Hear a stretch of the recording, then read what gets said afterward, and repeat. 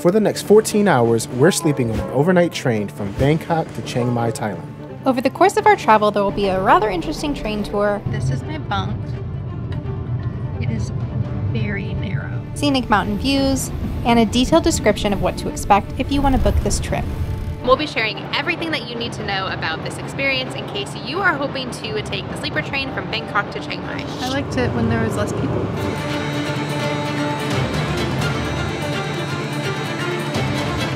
We bought tickets for a second-class car with AC through a website called One2Go. This is a very, very popular website for booking any sort of trains, buses throughout Southeast Asia. One2Go, however, is kind of like a middleman company, so you'll purchase them online and then pick them up from their office. You can also book directly through the station, but I thought One2Go was just pretty easy. We actually got a refund because one of our berths was cheaper than what I booked it for. So when you get here, you get to the station, then you need to go down. We were kind of wandering around for a little bit, and then you'll see the office like in the food court area, but it was super easy. Sarah and I have a bet on if I'll lose my lens cap. There have been a few close calls. Not today. Our train leaves in about an hour, and they tell you to get here half an hour early to get in line, so we got here 2 hours early to get some food. And there are a lot of stands just all over the place. I got like this crispy pork and rice, and I don't know what this is. I've had it before. It's basically just Hawaiian rolls with sugar on the top of it, and it's absolutely delicious. Also got some snacks and some waters for the train. The hope is that this will be a smooth ride, because if not, we are stuck for 14 hours. This is why they tell you to get here half an hour early, I guess.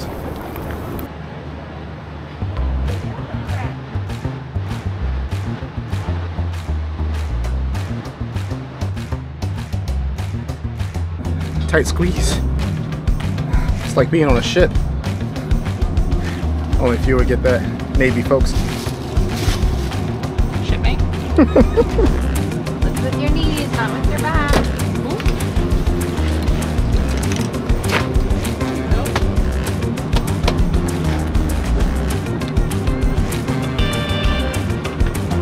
Budget travel. This is a lot nicer than I was expecting, to be honest. It is pretty narrow. I'm not sure where everyone's at. Where's the party at? I thought there'd be more people here, and we leave in like 15 minutes. Private train. You got these great curtains. Not sure yet if there's outlets. I have not seen any. I don't think there's outlets, but oh, there's an outlet here. It's on the outside, so I guess you just have to fight over it.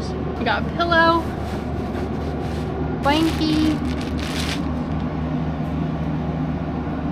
And you can pay less money for a car without air conditioning. I am not quite at that budget traveler level, so I opted for the air conditioning. Want to do your bathroom tour since it's empty? Yeah, let's go to the bathroom. Bathroom tour. Oh, we got some sinks. Okay. It is roomier than an airline bathroom, I would say. The hole in the toilet is a little scary because it's just like a straight shot down. I'm not sure where that empties into. I can tell this would get very loud. There is a window here, so I'm sure when this is like going full speed, it would be pretty loud. You got toilet paper in your butt hose because we're in Thailand. I'm not bad about it.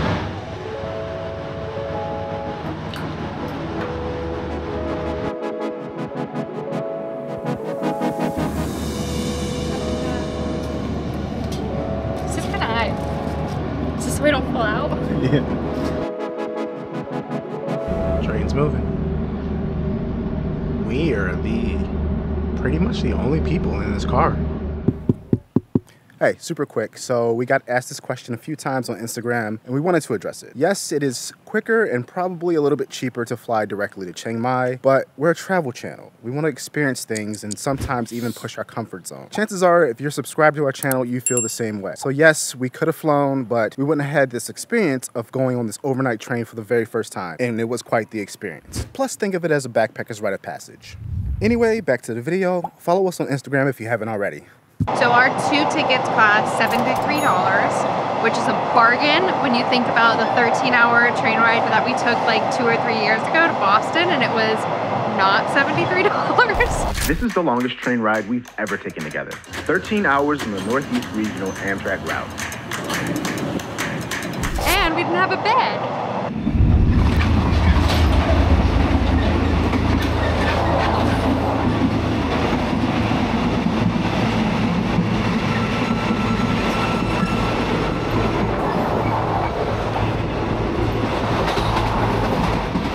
Let's talk about what would be helpful to bring on this kind of journey.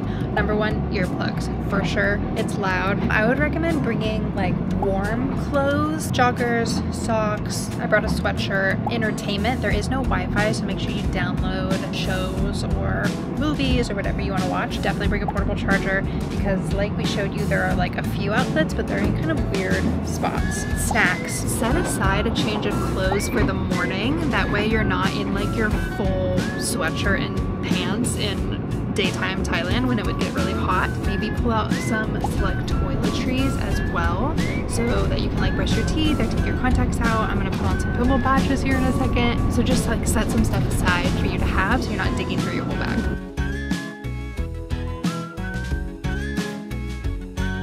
This train doesn't have a dining car or anything, but you can walk through all the different trains. And it's kind of scary because some of the doors are open and you can literally just hang out. I would advise against it, but you can see right outside. Speaking of entertainment, this was my film of choice. One of my favorites. Leave a comment if you know it. Initial impressions? I liked it when there was less people.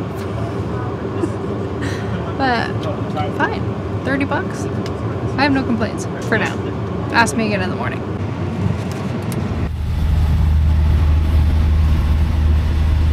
This is my bunk. It is very narrow. I'm kind of afraid I'm gonna fall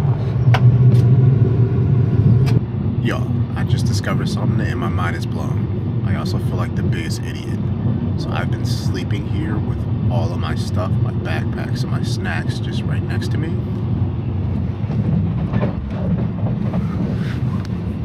And didn't realize that the seats can change into stands. I could have been putting my luggage up here the whole time.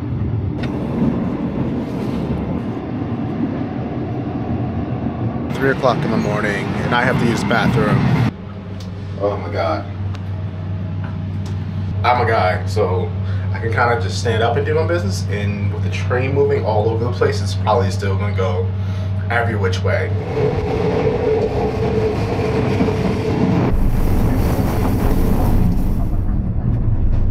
It's about 6:20 in the morning. I don't look fresh. I don't feel fresh. I don't smell fresh. So I woke up at like 3 and did a little bit of editing and then went back to sleep. Honestly, the train just rocking back and forth. Just. I loved that. Yeah. She was knocked out. You didn't like the She was knocked out, no. I did. Earplugs, noise canceling headphones, white noise coming through the headphones. That was like. And a mask. And a mask. Necessary. They don't turn the lights off, so you gotta have a mask. Yeah, I ended up using. I couldn't find. I couldn't find my mask, so I used a mouth cover mask as my. Amateur.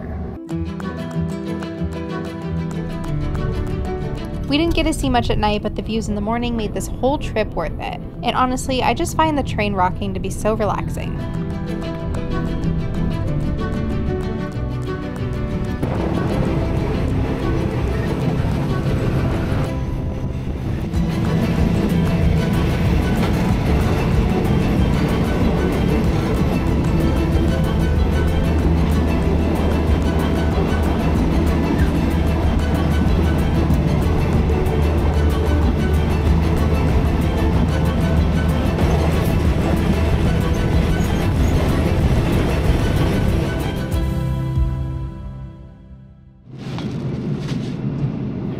Turns out they do switch the beds back to seats in the morning, just in time for us to sit and watch the view while we freshened up.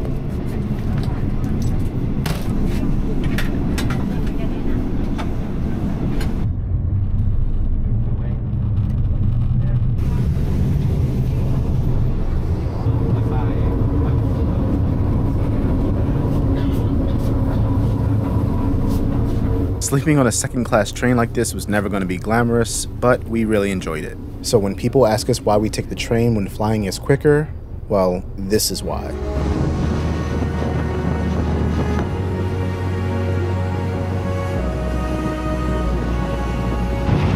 See, to us, travel is all about building new experiences outside your norm. So yeah, flying is convenient and easy, but how memorable is it?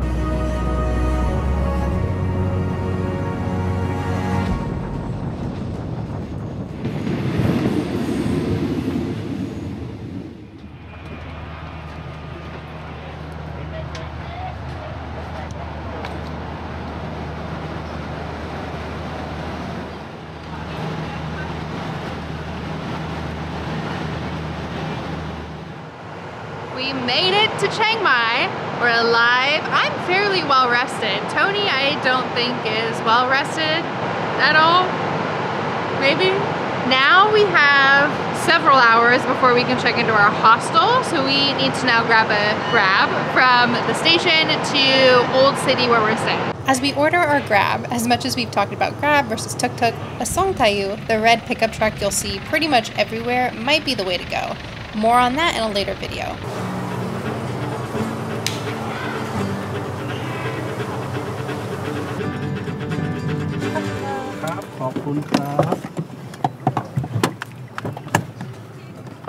Cute. For now, we're going to drop off our bags at our hostel and grab some breakfast. And for breakfast, it was a short walk to this cute coffee shop called Gravity. Gravity is a little more on the expensive side compared to the other coffee shops we'll later explore in the area, but it had a phenomenal selection of drinks. Fancy.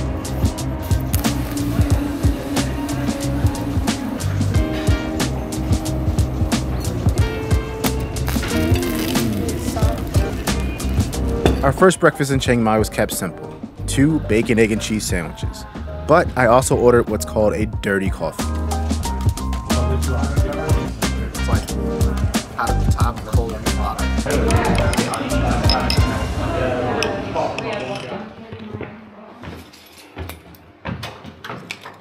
This is what $16 can get you in Chiang Mai. We've got a beautiful king-size bed, pretty spacious room, and the best part, which we did not have in Bangkok, is our own bathroom. Look at this! So a few points after our train ride, the train left the station at 8:05 p.m.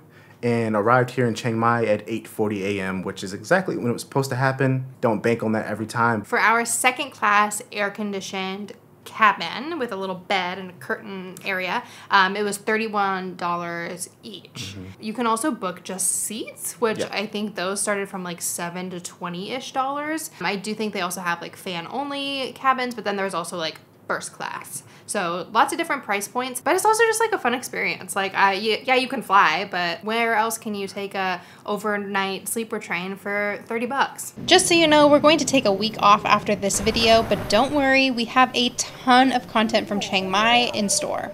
We just need to burn off some of this delicious Thai food and catch up on all of the editing. But Chiang Mai temples, night markets, wildlife, and waterfalls are all coming up soon. Oh my God.